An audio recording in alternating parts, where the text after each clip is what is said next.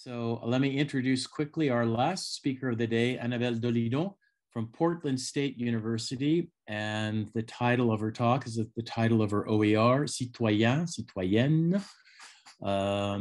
And Annabelle, c'est à vous maintenant. Thank you. Hello, everyone. I've listened to some amazing projects and today, so that was very inspiring. And I have now all that context to present you mine, which is much less technological. I'm very impressed by all those websites and Quizlets and everything. So my project is Citoyen. And it's an open source textbook that you can find on the PDX Scholar platform of the Library of Portland State University. So today I want to show you what I did. This is my second open source textbook. I've done 2 with publishers, and I've had ideas that I know either would not work with a publisher or I wouldn't necessarily have the freedom that I wanted to put certain content. So I went for this. So I have one on science fiction short stories that I used to more at the advanced level. And Citoyen was released last fall, and it has almost, 4,800 downloads. The difference between the first one and the second one for me, because I learned from the first one, when I did Histoire d'Avenir with my colleague Stéphanie Roulon, we could not track who was using it. So I have a report every month of the number of downloads, and around the world there are dots. Apparently lots of downloads in Lebanon or some places I did not think about. But I don't know how people are using it. I don't know if they're teaching with it. So what I did also when I was thinking about Citoyen is to have a Google site that I would manage so that people who teach with it would ask me access. It's free, obviously, but I could more exchange information with people interested in teaching with it. So I know now that people are actually teaching with this book. And it's always nice to know what people are doing with it.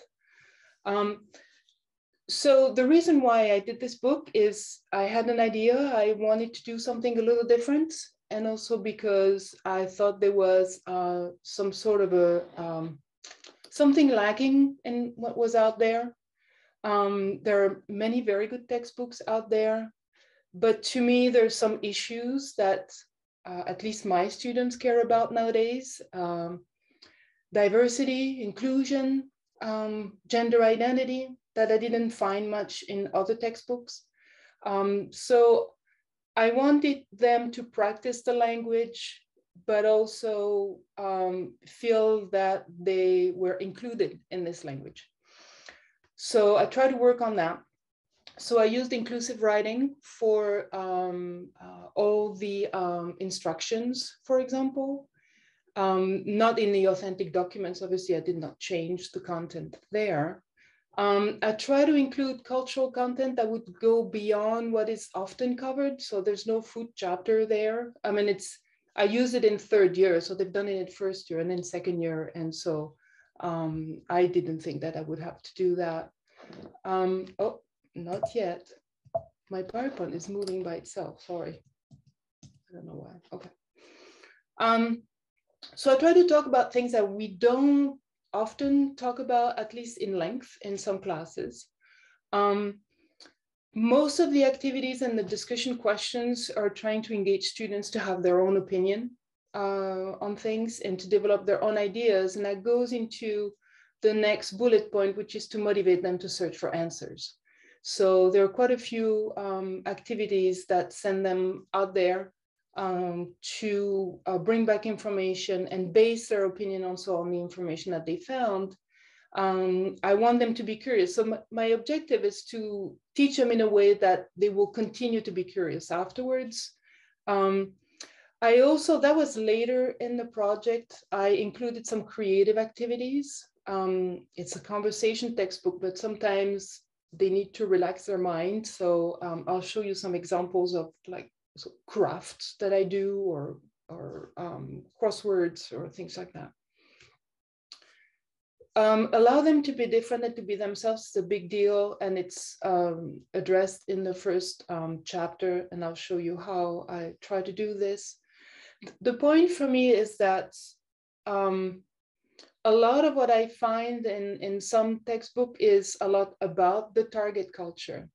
And one thing that I wanted to do is, of course, to continue that exploration of the target cultures, but also for them to talk about themselves in the target language. Because when students go to study in Quebec or in France or in other French-speaking countries, nobody's going to ask them about France. They're going to ask them about them. They're going to ask about American culture. So there are a few activities also in the book that engages them to talk about themselves and their own culture in the target language. So real tools, that goes into the vocabulary. So of course I included some more slang or even a few swear words, because when they go there, that's what they will hear. And really the ultimate motivation is to send them and to prepare them to go. That's always been my objective, even in the first textbooks, to do that. So I'll show you some examples of how it works. So let's look at some sample pages. So I'm going to switch the share to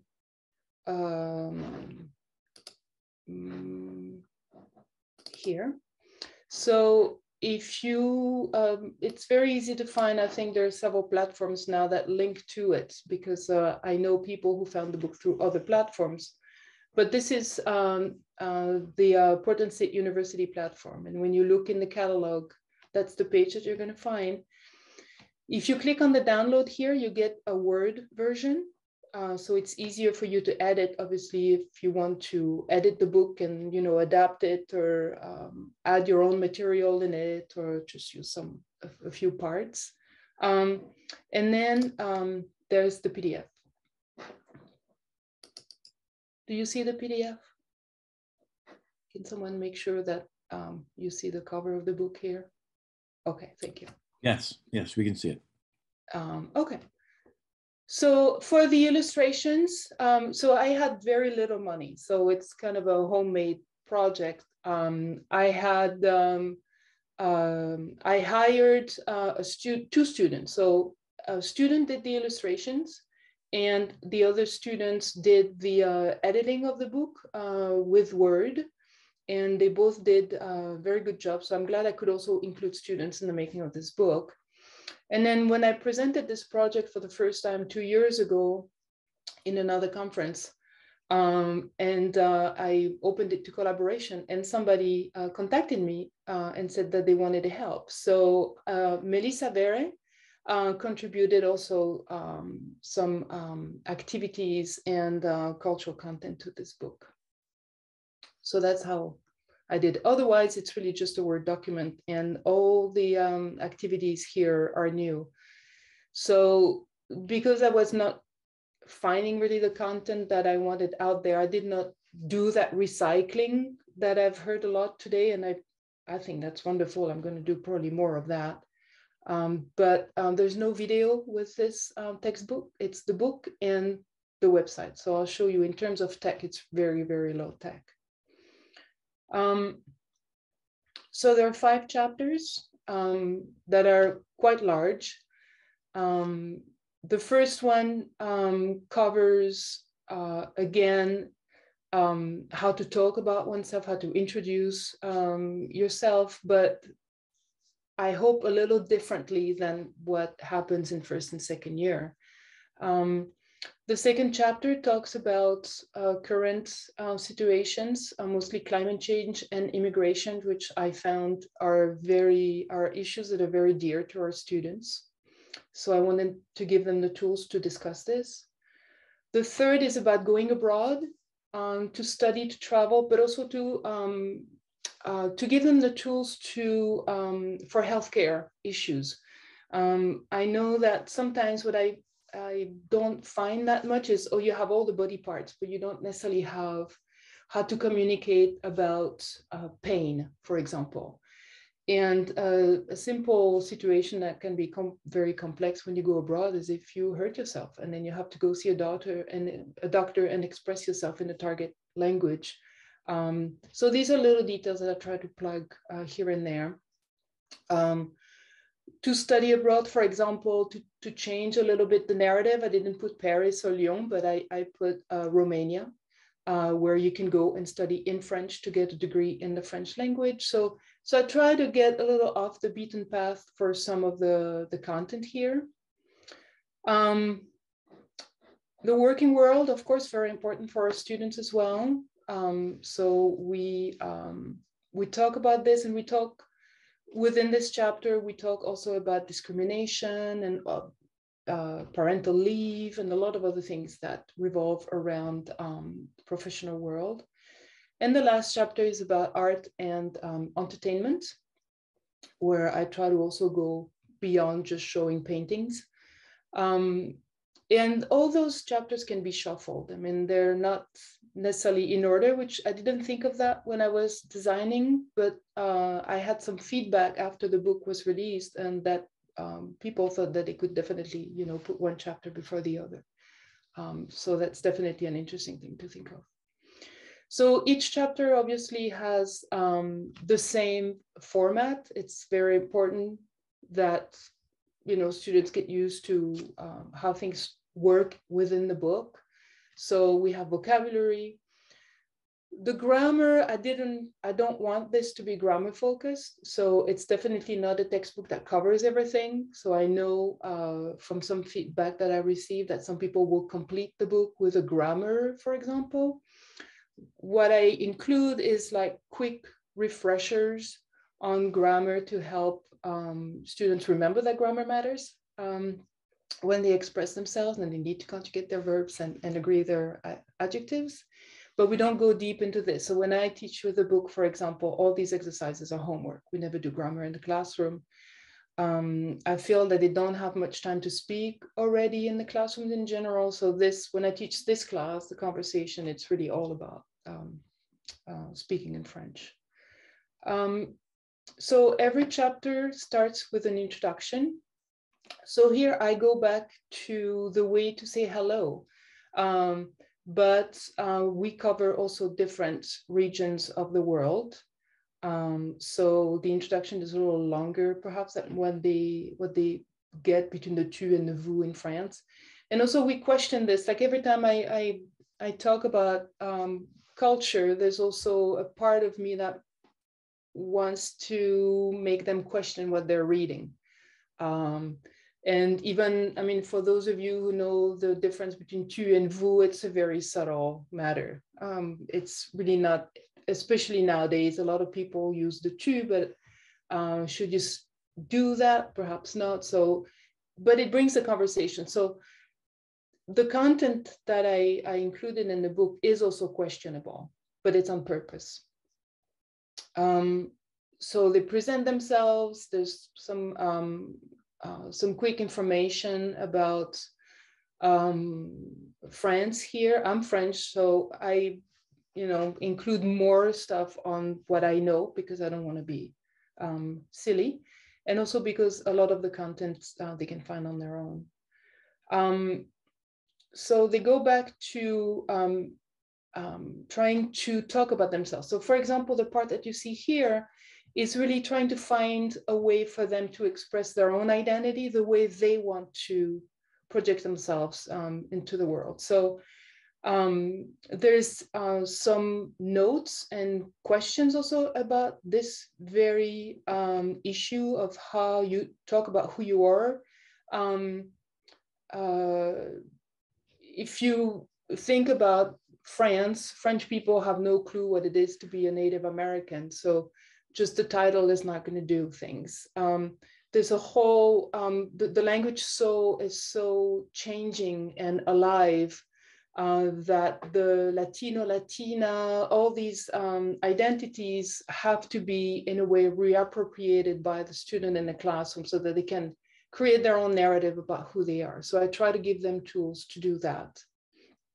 And then I give them here something to explore further.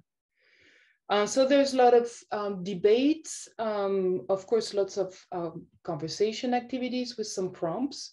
And every time I give them space to add their own vocabulary if they need to. And then there's some simple exercises that they do at home to practice the vocabulary, but mostly everything will be practiced in the classroom through conversation. This is the only part in the book that's in English, because it's an authentic document from a blogger who talks about the French happy hour, but from their point of view. So I thought that was interesting because, and it doesn't matter exactly that it's in English, because the point is that they're going to discuss it in French. There's some grammar review, as I said, very quickly. And all these exercises to do at home. And then, so the first chapter is also the opportunity for me to explain what the book is about. So there is a large part dedicated to questioning the link between language and identity, and what is écriture inclusive, which is what I use in this textbook.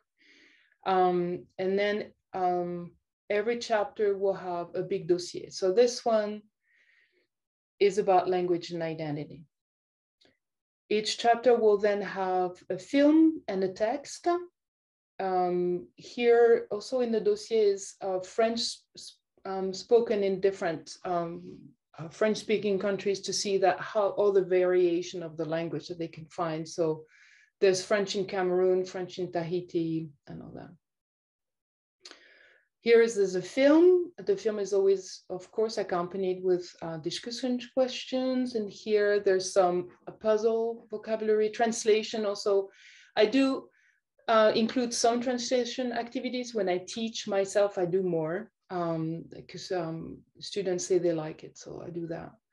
Here is a song about the projects or the suburbs in France by a contemporary group of music. And again, they discuss all this. So this is the overall feel of one chapter. And then I have a rubric at the end that is to do and to have fun. So here they do a poem, and then so the second chapter is going to follow the same format. We talk about immigration and climate change in this chapter. So this one and the next one in the professional world will also include more collaborative projects. So they get together and they create a business, or they do research, they go out there, they come back with results, and they discuss these results. So there's a lot that they can do themselves. This is an opportunity also to go over something that I feel glance over in first year, especially because they don't have many tools to discuss it, but the colonial past of France. There is a part on the Algerian War. These things that are not often discussed, or really, yeah, it's difficult to discuss this in first year, I guess. But here's the Algerian War and some images. And then again, vocabulary, grammar, and a dossier.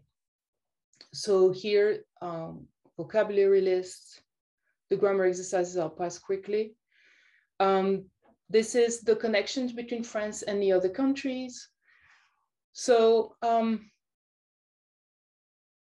the values of the Republic. We talk a lot about laïcité, the secular Republican values of France, which is a fascinating debate for them.